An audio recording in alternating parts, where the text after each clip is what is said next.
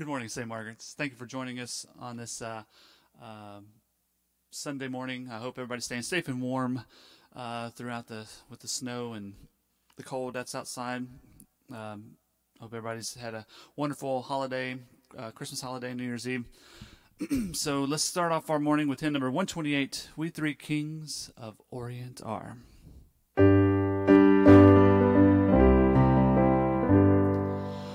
We three kings of Orient are, bearing gifts we traverse afar, field and fountain, moor and mountain, following yonder star. Oh, star of wonder, star of night, star with royal beauty bright, westward leading, still proceeding, guide us to thy perfect light. Born a king on Bethlehem's plain, gold I bring to crown him again, King forever, ceasing never, over us all to reign. Oh, star of wonder, star of night, star with royal beauty bright, westward leading, still proceeding, guide us to thy perfect light. Frankincense to offer I have, incense owns a deity nigh, prayer and praising, gladly raising, worship him, God most high. Oh, star of wonder, star of night, star with royal beauty bright, westward leading, still proceeding, guide us to thy perfect light. Myrrh is mine, its bitter perfume breathes a life of gathering gloom, sorrow sighing, bleeding, dying, sealed in the stone-cold tomb. Oh, star of wonder, star of night, star with royal beauty bright, westward leading, still proceeding, guide us to thy perfect light. Glorious now, behold him arise, King and God and sacrifice. Heaven sings, Alleluia, Alleluia, the earth replies. Oh, star of wonder, star of night, star with royal beauty bright, westward leading, still proceeding, guide us to thy perfect light.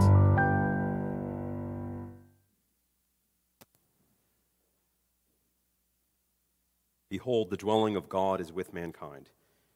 He will dwell with them, and they shall be his people. And God himself will be with them and be their God. Morning prayer begins on page 79 of the Book of Common Prayer, as well as your bulletin. Let us confess our sins against God and our neighbor. Most merciful God, we confess that we have sinned against you in thought, word, and deed, by what we have done and by what we have left undone. We've not loved you with our whole heart. We've not loved our neighbors as ourselves. We are truly sorry, and we humbly repent. For the sake of your Son, Jesus Christ, have mercy on us and forgive us, that we may delight in your will and walk in your ways, to the glory of your name. Amen. Almighty God, have mercy on you, forgive you all your sins through our Lord Jesus Christ, strengthen you in all goodness, and by the power of the Holy Spirit, keep you in eternal life.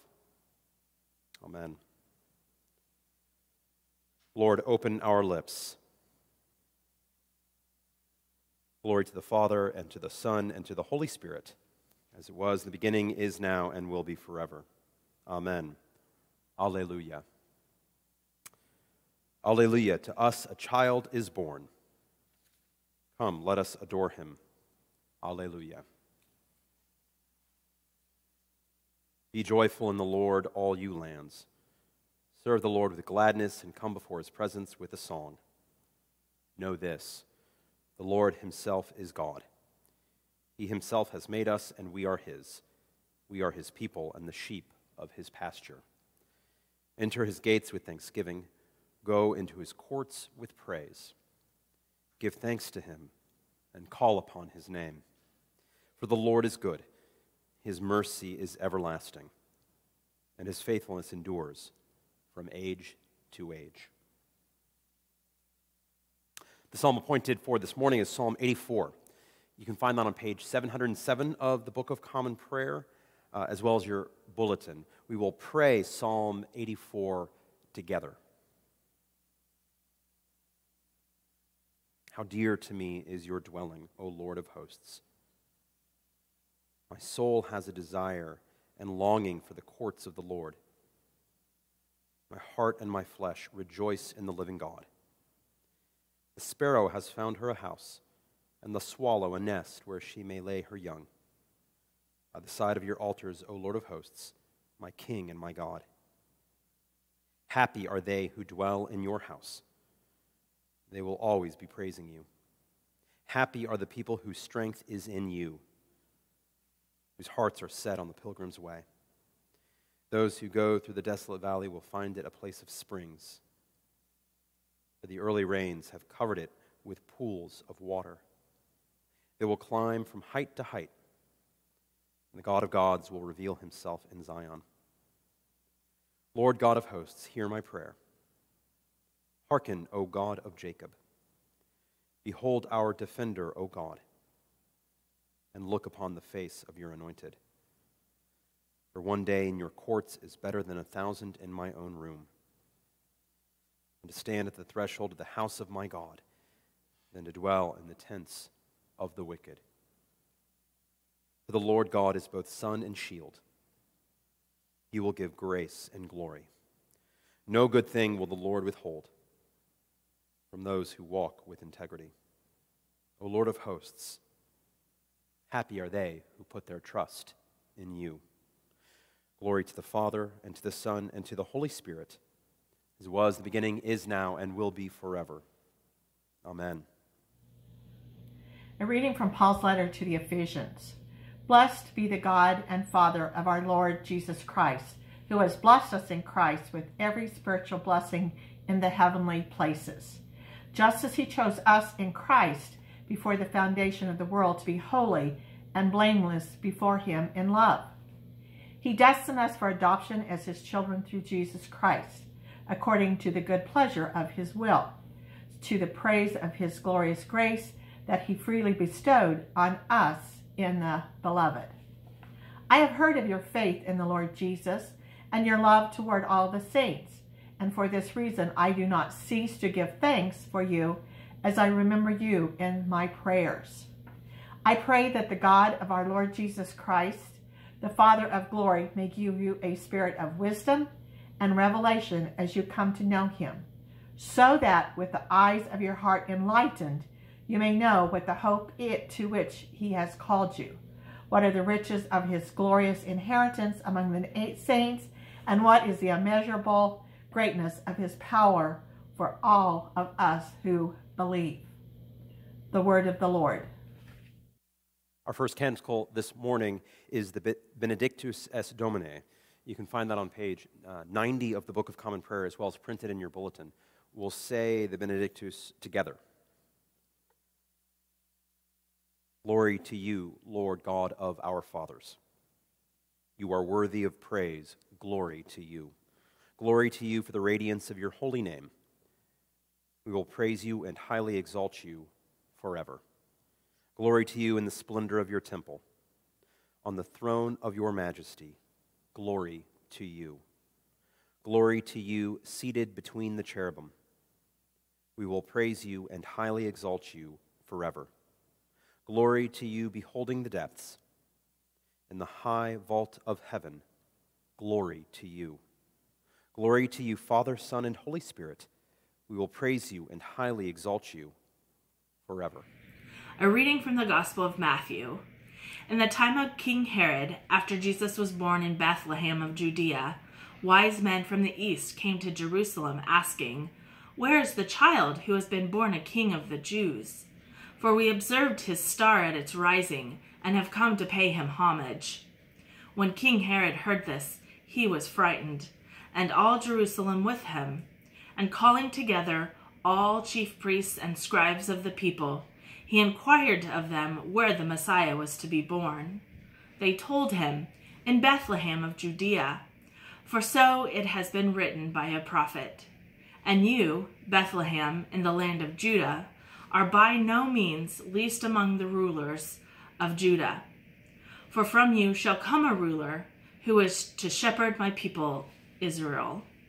Then Herod secretly called for the wise men and learned from them the exact time when the star had happened.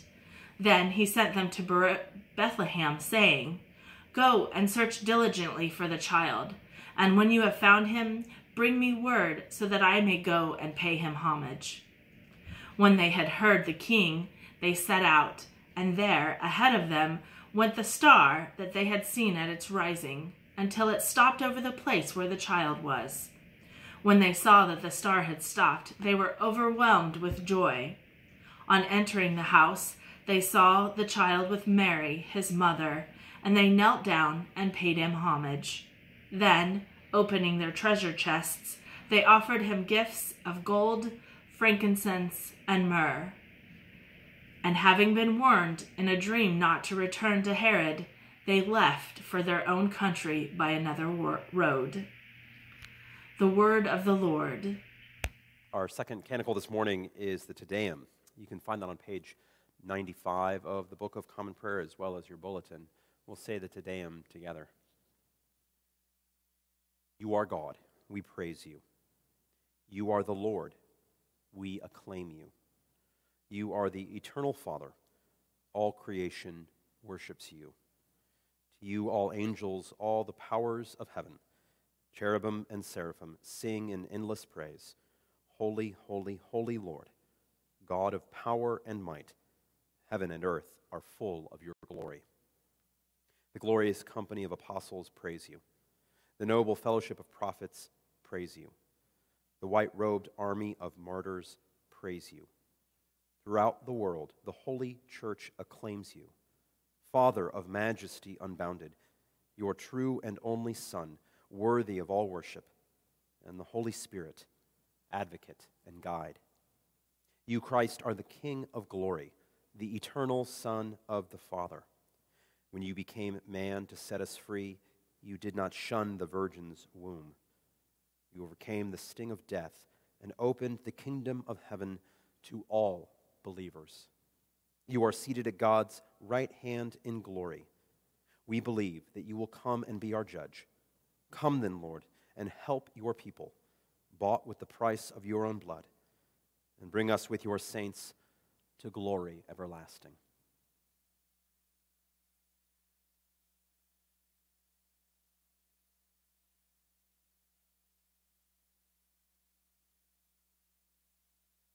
May I speak to you in the name of one God, Father, Son, and Holy Spirit. Amen.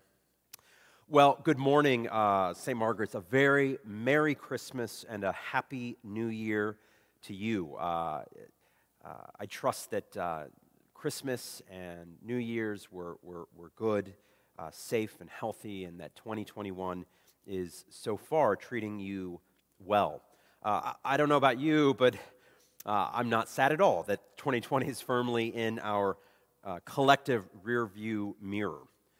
Here is to hoping and praying that 2021 brings fresh change and better days to our world. Although 2020 is behind us, let me just spend a moment reliving a little bit of 2020. I thought I'd start off this morning with a story. It's really not so much from way back in last year. It's from the week before last, the night of the winter solstice, December 21st, last Monday. So last Monday, I'm sitting at my desk in my office, and I'm working, and I began to notice cars kind of streaming into our parking lot here at St. Margaret's, as will happen from time to time. You see, at first I thought it was perhaps just kind of the regular flow of traffic we receive here on the hill. After that, I began patting myself on the back a little bit. I was thinking, well, you know what, I know what the answer is here. People are curious about our Christmas Eve service, right? So maybe they're coming to check out some times, or maybe they want to see what we've posted. They want to learn more about what Christmas Eve is going to look like. And after that, as the cars were still streaming in, I guess, well, maybe it's the beautiful sunset. It was a lovely sunset, and I thought, well, maybe people are gathering to check that out. It was only about the time that the 60th or so car had streamed into what has now become a quickly jammed parking lot that I began to realize that something even more significant was actually happening. It was then, at last, it dawned on me that people were coming to our campus to observe the so-called Christmas star. That once in every 800-year evening confluence of the planets Jupiter and Saturn.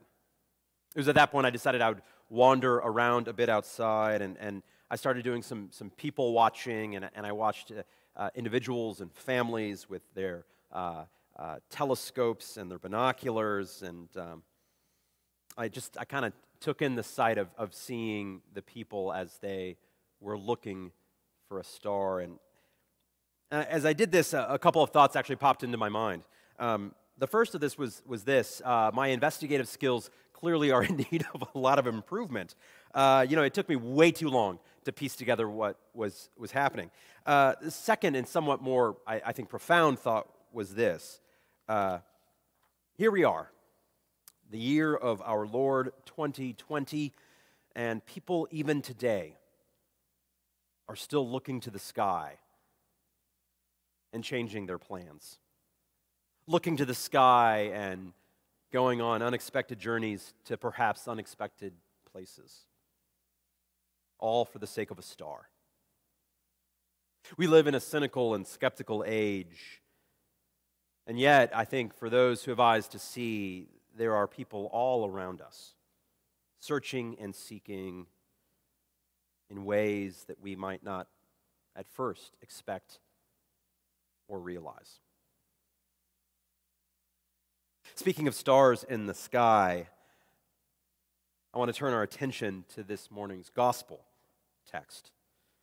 We heard just a few moments ago from the beginning of the second chapter of Matthew's gospel and that very familiar story of the Magi. We don't know a lot about the Magi, and what we think we know oftentimes comes more from tradition or Christian history than it does maybe from Scripture. For example, we don't know exactly what they were. We don't know whether they were kings or royal officials or that they worked in any type of government.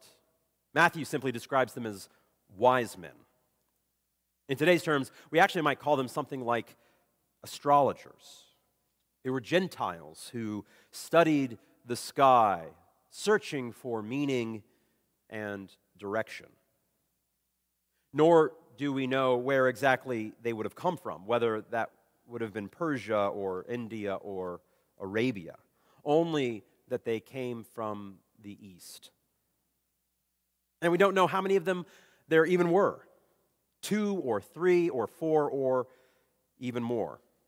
Matthew simply tells us that they brought 3 gifts: gold, frankincense, and myrrh. By tradition, it's been thought that these 3 gifts are symbolic of 3 aspects of the Christ child. Gold for his royalty, frankincense for his divinity, and myrrh for his death. It's these gifts that I want to spend just the next few minutes kind of unpacking and exploring with you. I want us to stop just a moment I want us to think about just how astonishing a journey the Magi must have gone on, simply for that brief, ever fleeting chance to offer gifts to Jesus. They traveled hundreds of miles. They went through foreign lands. They went on this journey at great personal cost and even danger, just for the sake of bowing down before a very young child and presenting these gifts. It's in Jerusalem, when they have made most of their way to their final destination, that they put their lives at risk one final time. Maybe not realizing it, but they approach none other than King Herod, all with the hope of finding out where exactly the child they were seeking was. This raises a rather compelling question. Why? Why did these wise men from the East make this fantastic journey for the sake of gold, frankincense, and myrrh? To understand and explore this a bit, I want us to think just a moment also about the gifts that we humans give each other. Sadly, it can be really difficult for people to offer gifts to one another. So often, we end up thinking, and this is kind of ironic, we end up thinking about gifts in terms of debt and obligation. For example, there are days in our culture. We had one just a few days ago, in fact, where we're supposed to give gifts to one another, and we have a hard time receiving gifts whenever we can't offer anything in return. Why? Well, because we don't like that feeling of being indebted to others. Our economy of work and reward is so deeply ingrained in us that we simply have no idea what to do with unexpected or lavish gifts. And it's for this reason that we humans so often struggle with something as extravagant as God's grace. This is why we bargain with God. Even though we might think in our minds that grace is what life is all about, in our hearts we convince ourselves that God is someone who can be bargained with. God is someone who's waiting to reward us for our good actions and choices and behavior, and also waiting to punish us if we happen to go astray. We do this thinking that maybe there's some way that God, perhaps in some fashion, could be indebted to us. We convince ourselves that maybe God really does need what we have to offer, as if the Magi's gifts were the only thing separating the Holy Family from disaster or ruin, as if the angels themselves hadn't first announced the birth of this baby boy. We convince ourselves that we humans can somehow stand on equal footing with God, giving and receiving, owing and obligating. Such that the end result of all this is that we acknowledge grace with our lips, but in our hearts we so often deny its transforming power.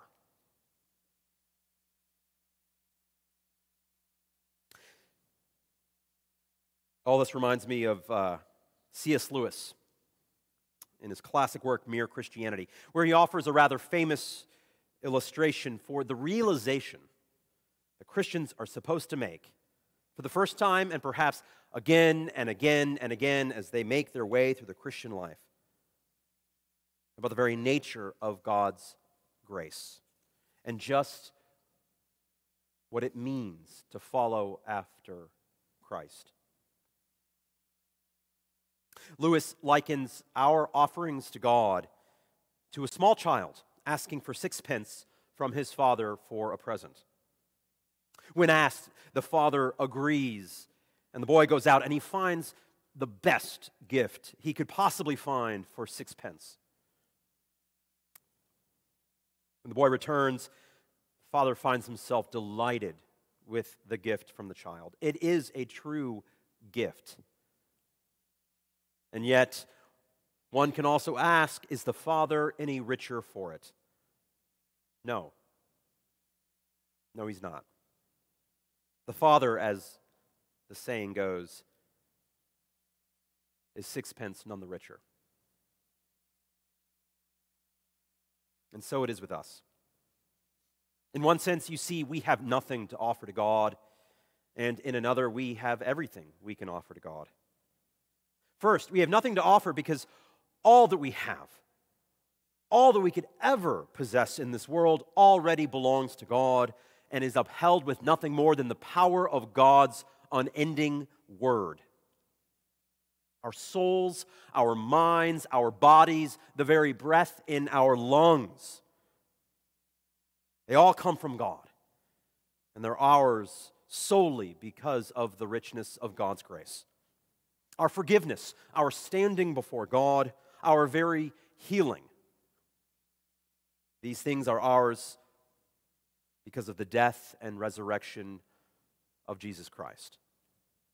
Every gift we give to God is like a child with the 6 pence. And every gift we receive is far beyond anything we could ever repay or return in kind. It is grace. Grace before us and behind us, grace above us and below us. It is all grace. And yet we can learn a lesson from the Magi. And yet, just like the Magi, we too can present our gifts to God. We can forsake all that we know, all that we have. We can leave it behind, and we can walk that same road of faith to pay our homage to the Christ child. We can give gifts not because we're seeking to bargain with God, rather because we want to offer our love to the one who became human for our sake. And so we can return to that question of why the Magi traveled so far to offer those gifts. And I think the answer ends up being really rather simple. It was for love's sake. It was love, not duty or obligation, not curiosity or wonder, that compelled the Magi to risk life and limb and fall down before Jesus. By God's tender grace, wise men, astrologers, came from a foreign land, understanding that God indeed had drawn near to the Jewish people and near even to them. And so they understood that that little child was worthy of the most precious gifts humans can ever devise or uncover. The wise men offered the very best that they had, all for the sake of worship, all for the sake of love. God was not richer for these gifts. But I know that God was pleased. And may God be pleased with our gifts, our hearts. And may we never stop seeking after the one who drew near. Amen.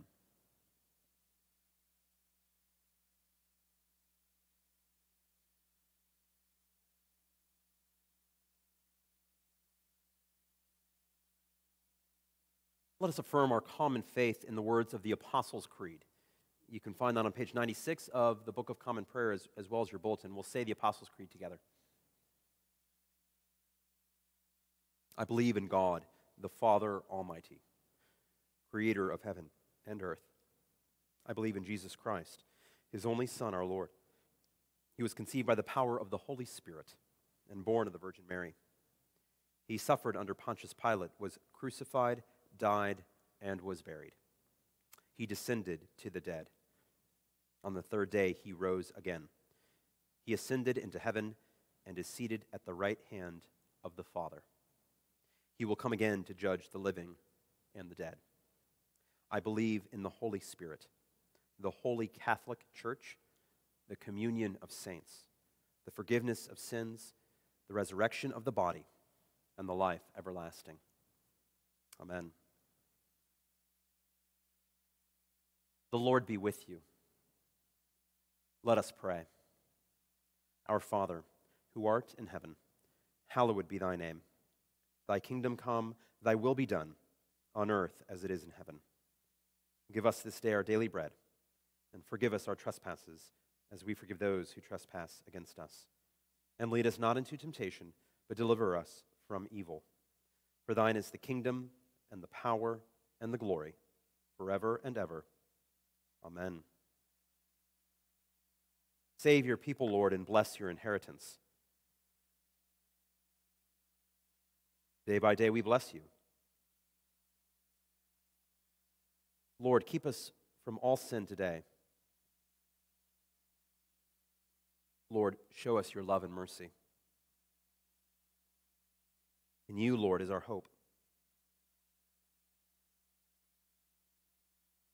O God, who wonderfully created and yet more wonderfully restored the dignity of human nature, grant that we may share the divine life of him who humbled himself to share our humanity, your Son, Jesus Christ, who lives and reigns with you in the unity of the Holy Spirit, one God, forever and ever. Amen. O God, the author of peace and lover of concord, to know you is eternal life, and to serve you is perfect freedom.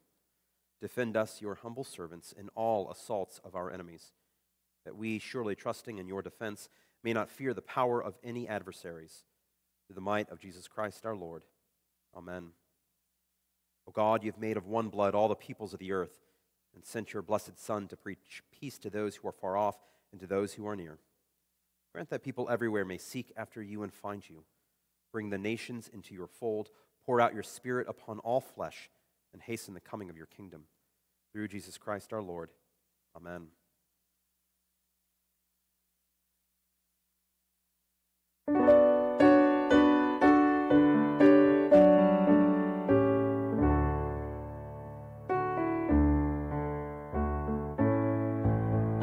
The angel did say, was to certain poor shepherds in fields as they lay, in fields as they lay, keeping their sheep on a cold winter's night that was so deep.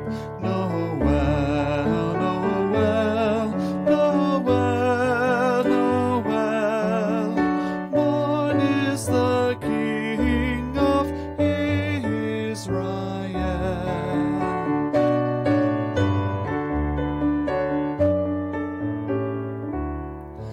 They looked up and saw a star shining in the east, beyond them far, and to the earth it gave great light, and so it continued both day and night.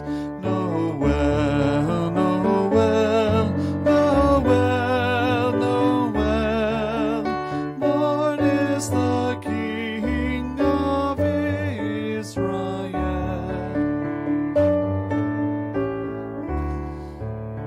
And by the light of that same star, 3 wise men came from country afar to seek for a king, was their intent, and to follow the star wherever it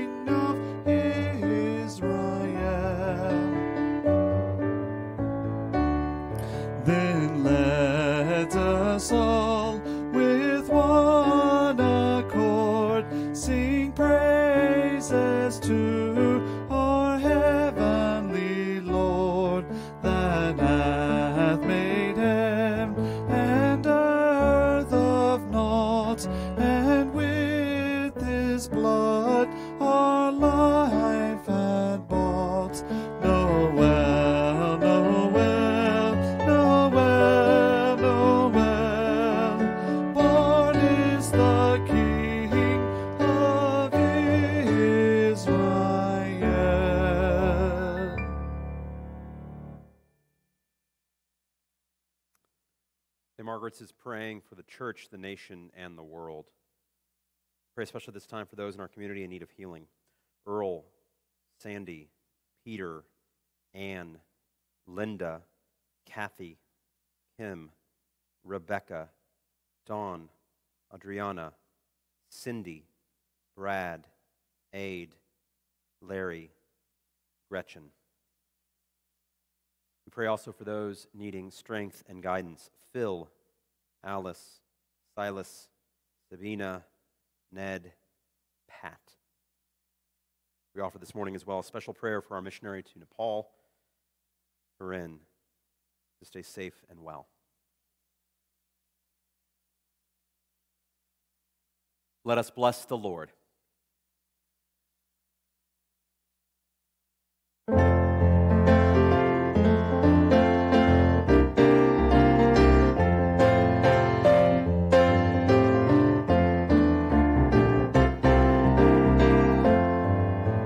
Go tell it on the mountain, over the hills and everywhere. Go tell it on the mountain that Jesus Christ is born. While shepherds kept their watching o'er silent flocks by night, behold, throughout the heaven there shone a holy light. Go tell it on the mountain, over the hills and everywhere. Go tell it on the mountain that Jesus Christ is born. The shepherds feared and trembled when low above the earth rang out the angel chorus that held our Savior's birth. Go tell it on the mountain, over the hills and everywhere. Go tell it on the mountain that Jesus Christ is born. Down in a lowly manger, the humble Christ was born, and God sent us salvation that blessed Christmas morn. Go tell it on the mountain, over the hills and everywhere. Go tell it on the mountain that Jesus Christ is born.